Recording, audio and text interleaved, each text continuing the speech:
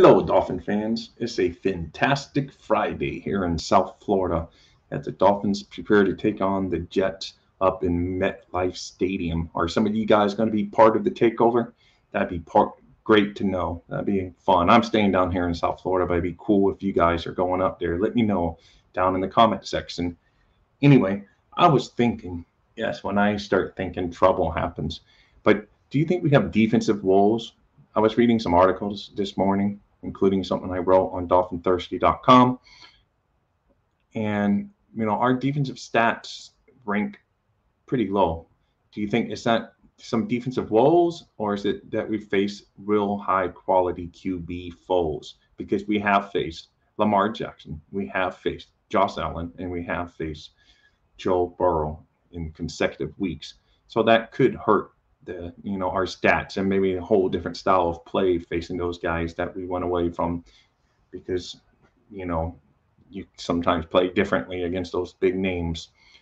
I just don't know. Just really got me thinking though, because when you look at the stats, we're 31st in passing yards out of the 32 teams. We're 30, not including last night's game. I don't think those stats probably changed much, but going into yesterday's action through the 4 games, the Dolphins ranked 31st in passing yards allowed, meaning we're, only one team's given up more passing yards. We're in 29th in quarterback sacks. We're 30th in third down defense, means, teams are keep on getting first downs against us. And so that's not good. And we also rank next to last in actual QB pressures on the quarterback, not just sacks, but actually getting actual pressure on the quarterback. And yes, some of these teams the past few weeks have been doing those quick hitting passes, so that kind of slants maybe some stats. And yes, we're also going to be playing more normal quarterbacks here in the next few weeks.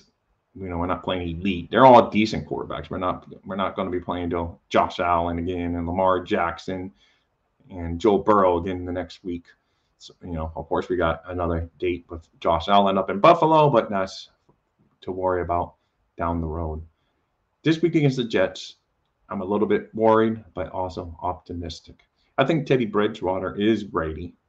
I think the opposite is ready. That's why I just was a little concerned about the defensive woes, because we need to get the ball back, because turnovers hasn't happened much this year. We had a couple turnovers, as a result of sacks by our safeties blitzing and getting a sack on quarterbacks. Josh Allen gave one up to us, and Mac Jones gave us up one. But other than that, we haven't had really many turnovers. Again, in the New England game, we had the one where Xavier Howard was covering Devontae Parker, and he was able to tip the ball, and Javon Holland was able to get the interception. But for the most part, the turnovers, have been down this year, and we're not ranked anywhere near the top on creating turnovers. And that's a big part of the Dolphins defense, because we do some of that bend but don't break. And we have had some at least decent fourth down stops this year. So that's helped us get out of a couple bad situations. But we really need to step up the defense. I mean, I tend to think it's because of the quarterback foes instead of the defensive woes, but it still is a little concerning. We'll see this week when they get to face Zach Wilson instead of Josh Allen or Joe Burrow slinging the ball all over the place. So we'll see. I think it should be an improvement. Let me know what you guys think in comments if I'm just worrying about something that I shouldn't be worrying about. Because for one thing, we're 3-1. 3-1 at where we are right now is perfect. Because if you would have told me this season we would have been 3-1 after the brutal first 4 games, I would have been like, oh, I'd take that any day of the week. I know it's always what happens, though. We're always prisoner of the moment. The last one's a loss, so we're always a little bit of concern until you get that next W for our favorite team. Go out there and get that W for us fans. So that's what we're hoping for. Because after the first 5 games, if we can be 4-1, then you're looking good. And then we get a couple home games. The teams, there's no such thing as an easy game in the NFL. But at least we'll be at home after the Jets game. The Jets game, I'm hoping we can continue our winning ways against us. I mean, for us against the Jets, it's never an easy game against the Jets. It's hard for me to predict. I know a lot of fans are saying the Dolphins are going to have a cakewalk. I'm worried, but I'm an old fart, as you can see. And I remember a lot of Jet games. I thought the Dolphins would easily win, him in the Dan Marino era, and we still lost to the Jets, or had to eke out a victory against a lesser Jets team. And then they've had some quality teams that we've beat before when we've had off years. So it's just a weird series. I mean, it's almost tied after. It's crazy. It's like Dolphins have a couple more wins in this whole series of. That's how close it is. It's just amazingly close. And I think the Dolphins have had a better history. Of course, I'm biased. I'm a Dolphin fan. But it's just, when you look at the head-to-head record, it's just very close.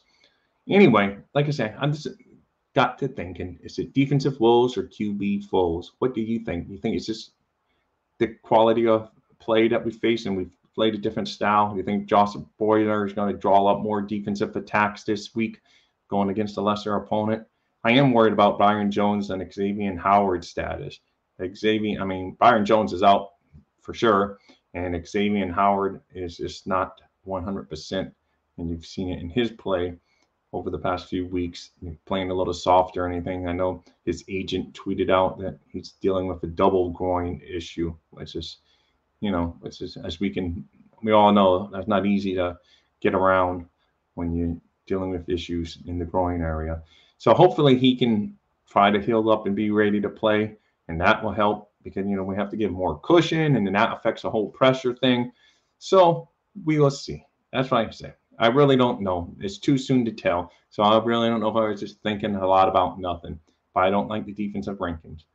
So hopefully it's just who we've played, and the season's young, and we're just getting the ball rolling, and we're going to be progressing from here on out. I just want to get back to that, because when we got all of our offensive weapons, now I'm thinking, oh man, we kept the same defensive staff. We got a lot of the players returning.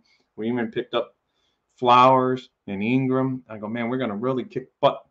And it just hasn't gotten there yet. Even though Ingram's been great. I mean, he got AFC Defensive Player of the Month, so obviously he's done well. But just as a unit, it's been kind of not what I thought it was going to be at this point. I do believe there's, brighter light in the future as we move forward.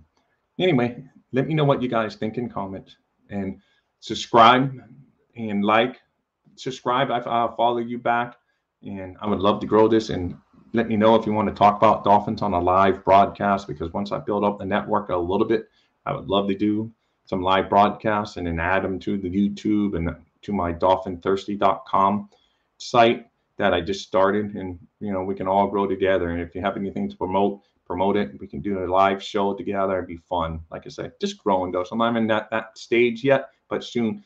Just give it a like and a subscribe. Like I said, tackle that subscribe button, and fins up on this fantastic Friday here in South Florida, or I call it Dolphin Island.